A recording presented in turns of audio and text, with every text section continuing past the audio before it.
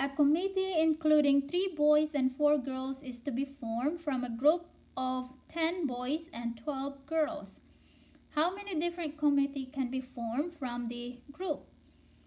So is this a permutation problem or combination problem? A permutation, the order does matters, and combination, the order does not matter. Since this is just saying it's a committee or a team, the order does not matter. So this is a combination problem.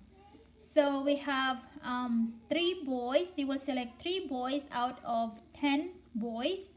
So this is C10. So first let's write the combination formula. We have C and R is equal to n factorial over n minus r factorial, r factorial.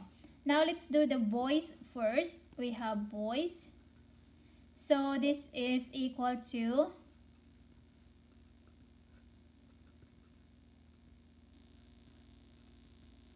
so 3 boys out of 10. So we have 10.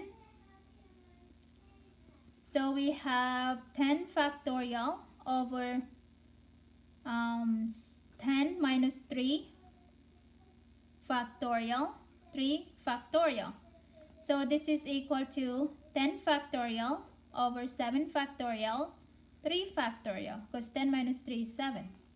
So this is equal to 10 times 9 times 8 times 7 factorial. And on the bottom, we have 3 times 2 times 1. This is factorial, means 3 times 2 times 1. And then I'm going to put the 7 factorial right here, because this one will cancel, 7 factorial. So now we have 10 times 9 times 8 is equal to 720. And on the bottom, we have 3 times 2 times 1, or this is equal to 6.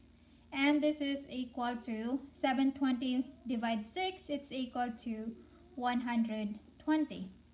Now let's do the girls. So again, this is an CNR. So n factorial over n minus r factorial, r factorial. So now let's do the girls. They will select 4 out of 12. So they will select 4. So this is equal to 12 factorial, and on the bottom we have 12 minus 4 factorial, 4 factorial. So this is equal to 12 factorial, and then 12 minus 4 is equal to 8. So now this is equal to 12 times 11 times 10 times 9 times 8 factorial. And on the bottom, we have 4 times 3 times 2 times 1. And I'm going to put the 8 factorial on the bottom right here.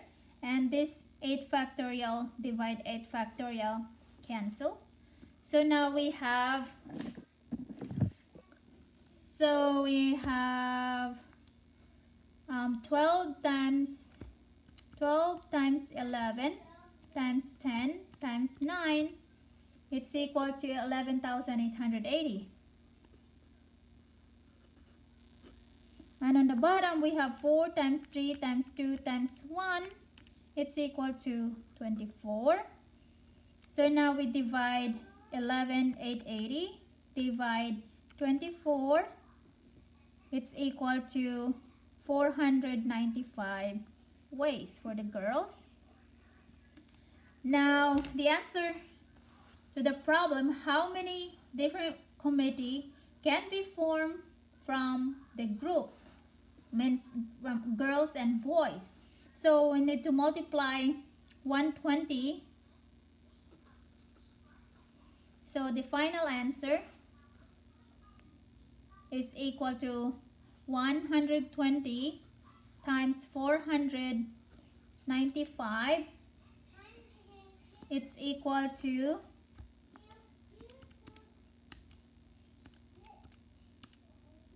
59,400.